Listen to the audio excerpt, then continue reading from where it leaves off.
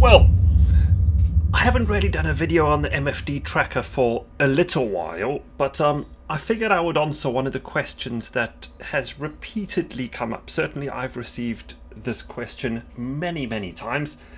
It's people saying, how do I calibrate the pitch axis? Now, this is not particularly difficult, and I'll give you a demonstration quickly on what the tracker is. I don't have it powered in or anything, so I'm going to move things around. But essentially the aim here is to set an offset for the 90-degree angle over there, which obviously, depending on your rig you've got set up, you may want to set the 90-degree to there.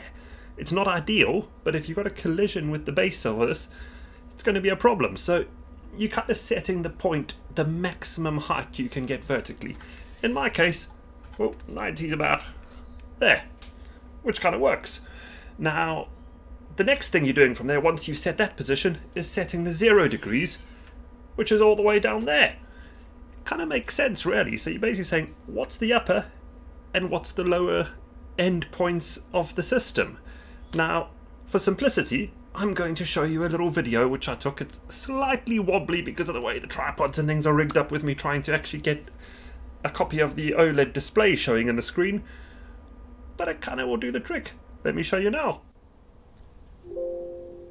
Okay, so we've just powered up the tracker and we are going to calibrate. So first thing, into the menu, and you want to scroll down all the way to the calibrate pitch menu option, and at that point, we're going to pitch up, and we press and hold the button on the right hand side, moving the tracker all the way to the top, and then we save the 90-degree position.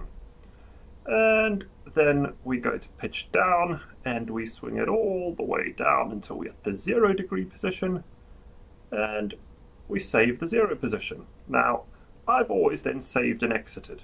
I don't know if that's required, but it works for me. And there we have it. Quite easy, isn't it? You know, this is not a particularly complex thing to deal with. Hopefully it has explained a little bit more what the end game is here. I will shortly be doing another video just showing you how to calibrate the 360 and getting all the compass and everything right.